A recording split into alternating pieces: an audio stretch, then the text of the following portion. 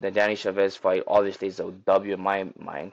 The TJ Brown fight, W in my mind. And then even the Jonathan Pierce fight, like I lost that fight. I got tired, but I took that fight on like 6 days notice. I was stuck in a position, he was hitting me from the back, and it wasn't like I got like freaking beat up or anything. It was just a fight that I wasn't prepared for. Skill wise, I'm able to be in there, but like I wasn't prepared. Like I didn't have a camp. I just moved to Vegas 2 weeks prior. Danny Chavez fight, like I completely beat him up. They deducted a point off like a groin shot that was only one, and it wasn't even in a groin. Weird experiences, but it just made me better. It made me tighten up on a lot of things that I was already doing well. That part of my life, that was fun, but it was scary. We got notified that we weren't getting re-signed. It's just like what's next? You know what I mean? Like then signed in Bellator like the next day. I got like the call, and then I just didn't waste my time. I just don't waste time, and I love what I do, so it worked.